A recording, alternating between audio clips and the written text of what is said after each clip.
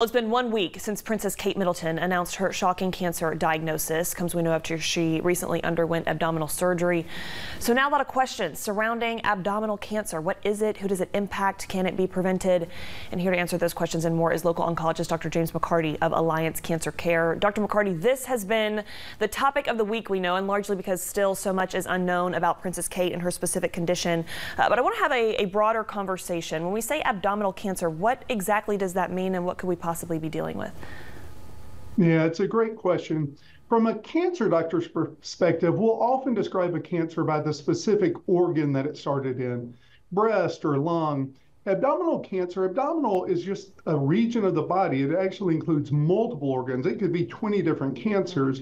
I think the royal family is using that language carefully. It's a little bit of a vague term. I think they're doing that to protect the princess's privacy, which is a super important thing to do. Sure. But abdominal cancer is really a big family of cancers. It's a term cancer doctors don't particularly use, but it could be a variety of different cancers. Yeah, again, still so much still unknown on this case, but of course we are respecting the privacy of the royal family.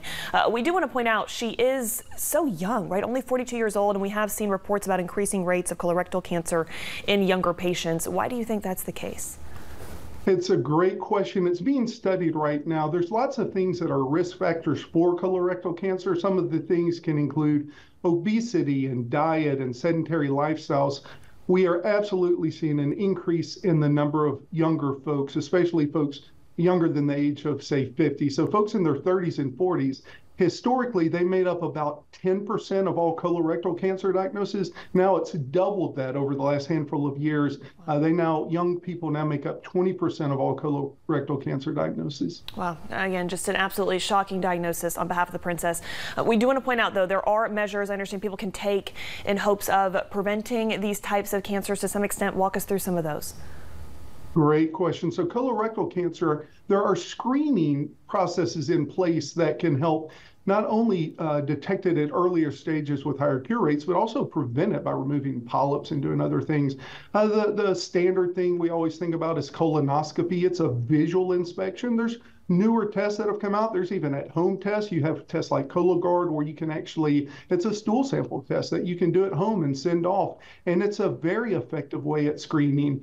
We always ask people to have a conversation with your physician about what is best for you, but lots of screening opportunities now for colorectal cancer. Yeah, and certainly want to stress the importance of that. Dr. McCarty, thank you again so much for your time. Again, we know so much is still unknown here, specifically on Princess Kate's case, but you are so knowledgeable on this subject in general, and so we thank you so much for shedding some light on it this morning. Thank you. Always